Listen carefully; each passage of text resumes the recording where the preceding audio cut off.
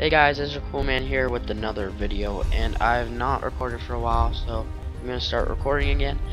And today we're going to be talking about Shell Shock Live, and we're gonna make a ruler. I'm gonna show you how to make a ruler and how to use it. Okay? So the first thing you want to do is go into the firing range. Okay? And you want it to be a fairly flat map. So first you are going to put this on 190. You're going to want a piece of paper that is somewhat the size of the screen, pretty close.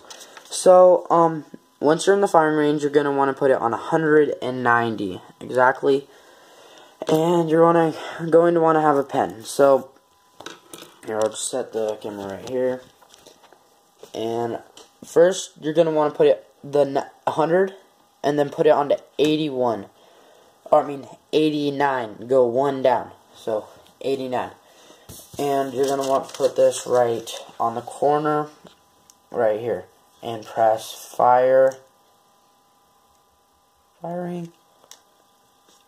and wherever it falls, hit right here. So you're going to want to put this a little right here and put 89. So there's 89. Yeah, so you're just going to keep doing that. So now I can do it again. Now 88. Press fire when it's on the tank, and wherever it lands, you're going to put a line. 88. Okay. Where I'm going to be showing you how to use the ruler in some kind of shell shock battle. So I have a finished ruler right here with all the numbers on it and stuff. So you just want to put your tank on the 190 and just put this right on the edge. So here, just put the camera right here. And you want it on 100, and you might not be able to see that, but it is exactly on 86.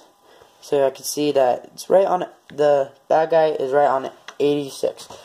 So I'm going to put on 100 and 1, 2, 3, 4, 86. So just fire a big shot and see it landed straight on him at 86. So now just keep doing that with get out your ruler and see what part and where it's going to hit it, and that is just how you do it.